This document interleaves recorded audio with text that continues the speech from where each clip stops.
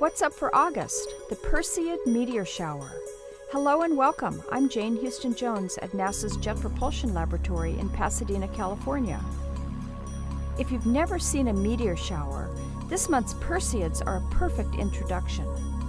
Plan a summer getaway on Thursday night, August 12th. You'll begin to see meteors by about 11 p.m., but the rates increase closer to dawn. The Perseid Meteor Shower is named after the constellation Perseus, and the meteors appear to originate near this constellation in the northeast sky. This year's meteor shower happens on a moonless night, so you'll be able to see more of the fast, bright meteors. Meteor showers are the debris of a passing comet, or sometimes the debris from a fragmented asteroid.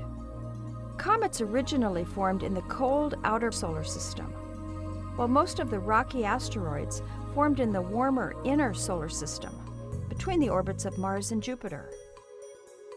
When a comet nears the Sun, its icy surface heats up.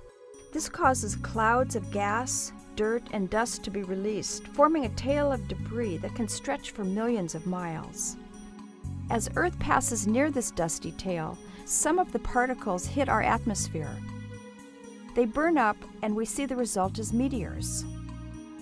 NASA generates meteor shower forecasts to prevent potential hazards to spacecraft that are launching and orbiting Earth.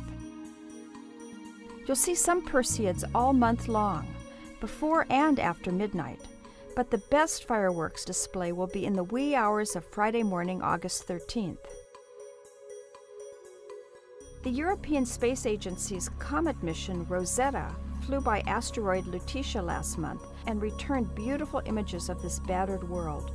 Now Rosetta's on its way to send a lander to a comet.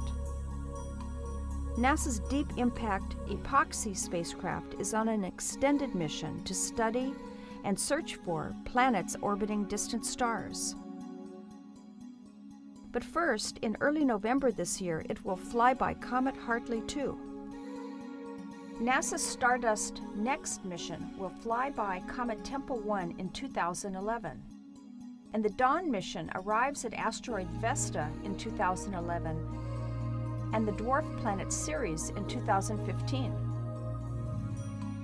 Despite that recurring email hoax about Mars being big and bright this month, it appears as a faint reddish object near brighter Venus and Saturn, just at sunset.